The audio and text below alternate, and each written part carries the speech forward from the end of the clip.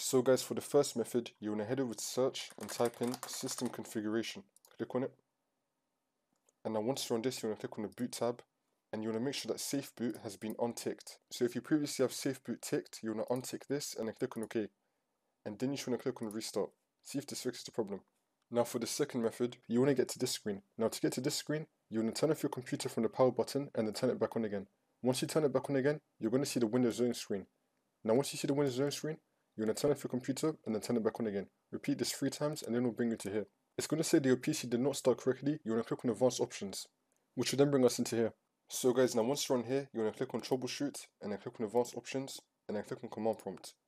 And now once you're on this, you want to type in bcdedit space /deletevalue space, and then you're going to put the bracket that looks like this. So hold shift on your keyboard and then click on bracket, and then you'll get this one right here.